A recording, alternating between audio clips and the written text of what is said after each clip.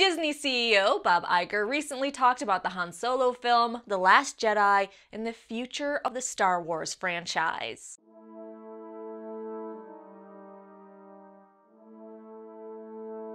First, Bob was very clear that they are not changing any part of The Last Jedi due to Carrie Fisher's passing away, nor are they going to do any sort of digital work for her. While they confirmed that months ago that they're not going to do any sort of digital manipulation, such as what they did with Rogue One, it's nice that they're reaffirming that, and also that they're not changing any of her performance for The Last Jedi, and they're leaving it as it is.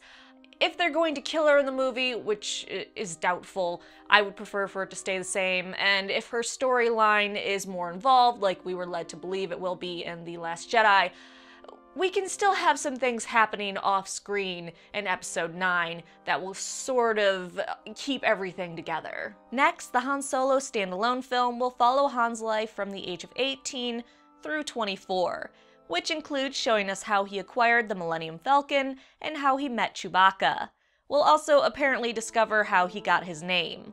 As Disney has taken bits and pieces from the now Legends universe and added it to current canon, I'd be interested to see what they take from Legends and make it canon again.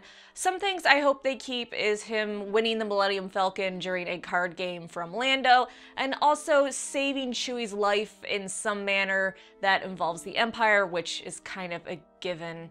Really. I don't think necessarily Han needs to destroy his career to do it in this new version, but it would be nice if it involves something high stakes for Han, showing that he's willing to go out of his way to help people, as we see in later canon. Still in Han Solo film news, Ian Kenny has been cast, and there's no information on the character he's playing, but I'm betting it's a tough smuggler type. Lastly, Woody revealed his character's name in the film is Beckett, and he's kind of a criminal and mentor to Han. This character is likely an original character, as there's no Beckett in Legends, but that doesn't mean it can't take pieces from Legend material or characters. Finally, perhaps the most exciting news is the future of the Star Wars movies. The CEO of Disney recently admitted that originally they were only going to do the 3 films, so a new trilogy, and that was it. But he admitted now they're thinking about movies for the next decade and a half.